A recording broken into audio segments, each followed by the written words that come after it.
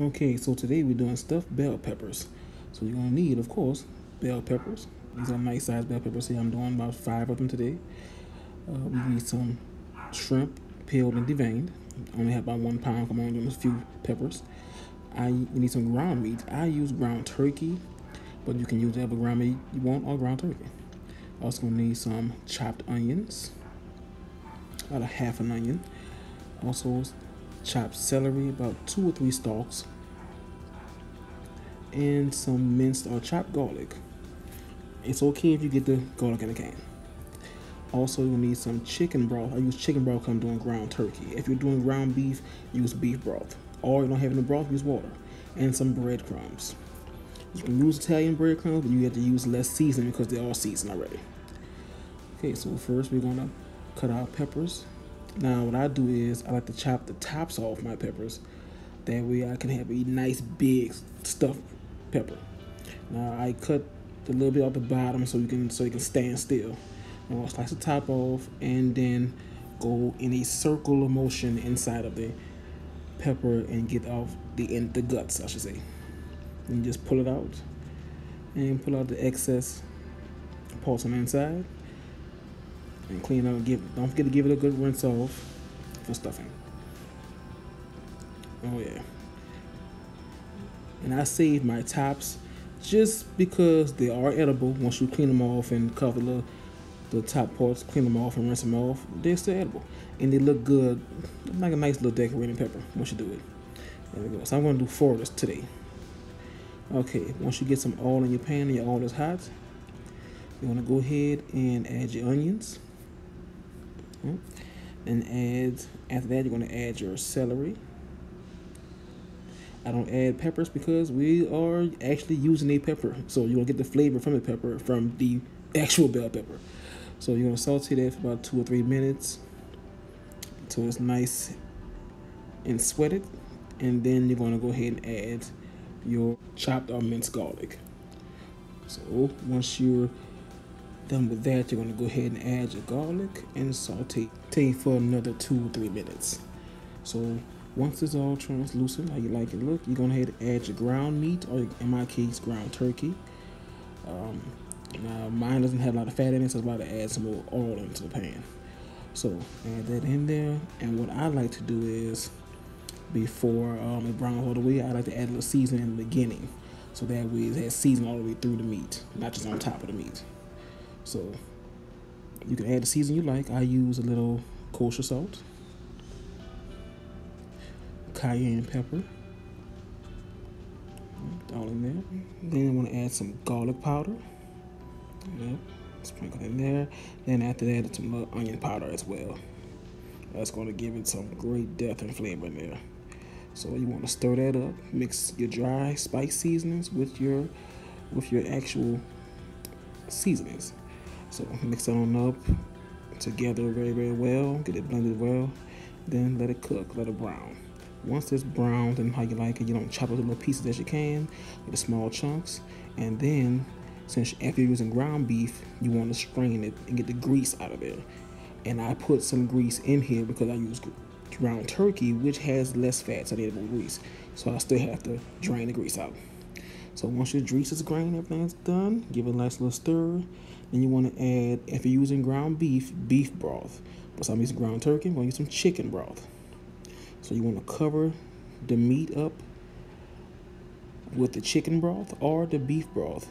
Basically, you want to cover the top of the meat. So you want everything to rise to the top of the meat. And you're going to boil that until the liquid boils down. And what that's going to do is it's going to make your ground meat or ground turkey very soft. Let me go stir.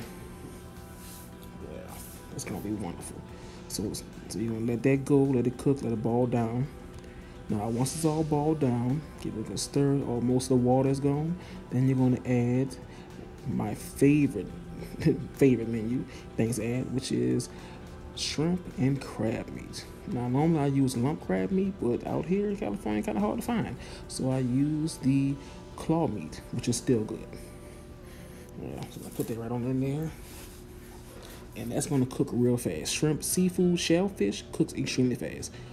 So let's give it a good stir and the flavor will soak in. So now that your shrimp is cooked and your crab is broken up and cooked well, you're gonna add your breadcrumbs. So what the breadcrumbs are gonna do is gonna give that consistency that you're looking for, that so it can hold together. It's gonna combine it, so it's make it more like I said, patty-like, I want to say. So it's gonna stick together and combine as one. So you want to add your breadcrumbs in there and give it a nice little stir until you get the consistency you're looking for, which is basically you want it to hold on to your fork or hold on to your spoon, your cooking spoon, I should say. Give it a good stir. Now also it's the time you should be tasting your dressing and seeing how it's like, your stuffing, and seeing how, if you like it or not. If you need more seasoning or more, more salt, pepper, whatever you're using, because you can use any kind of season you want, like I'm saying. Normally I also put liquid crab broth in mine, but like once again, in California it's kind of hard to find. Okay, so go ahead and give it a taste. Okay, it's kind of holding onto my fork a little bit, but I want to add a little more breadcrumbs to it. And I'll give it a little taste and see if you like it. And I'm gonna need a little more seasoning here, but it's almost there. So I'm gonna add some more breadcrumbs. Not too much. There we go. That should be enough. And then we also want to go ahead and add our seasonings: some garlic powder, some cayenne pepper, and a little bit of salt. And that should do it. Give it a nice stir and see if it's consistent I like. Okay, see now it's getting thicker as I'm turning. As I'm turning, it's getting harder to turn because it's starting to combine and come together. So yeah, there we go. Yes, at their head, smell of vision. Oh, it smells so good, make you want to smack your mama. Okay, sticking the spoon like I like it. Let's go ahead and stuff our peppers. All right. And you're gonna get a little small spoon. You could use a big spoon, but it might be a little more messy. So now I didn't cut my shrimp up because I'm doing only 4 or 5 peppers. I believe it's only got 4 peppers in here, so I don't need to cut it up. Normally, if I'm doing a whole bunch of peppers, I cut it up, cut the shrimps up in half, and put them in there. So you're just gonna stuff your dressing inside and compact it. Yeah. So now remember, these are your peppers. So unless you're doing it for a party or a dinner, if it's just for you, stuff them how you like it. You want to overstuff your peppers, overstuff your peppers. If you want to take your pepper and throw it in the pot and roll it around, then stuff it, do that. It's yours. Look at that. Yeah, wonderful.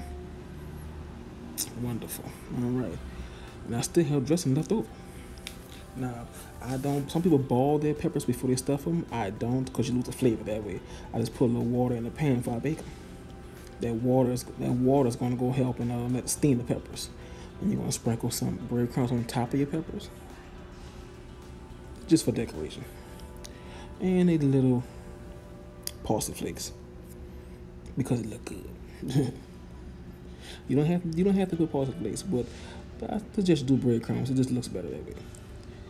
Put in the oven at 350 for about 25 to 30 minutes. Remember to cover your peppers. I'm gonna put the tops in here, just because the tops to me just look like a nice little button top pepper. Just like a little fancy.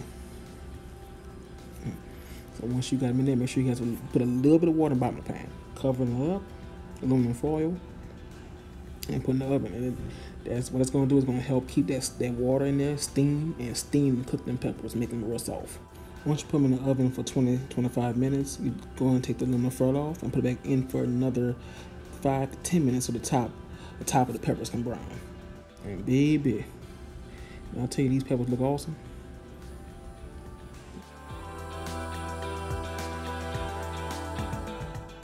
Come on now, stuffed bell peppers. If you like what you see, like and subscribe. Thank y'all for watching.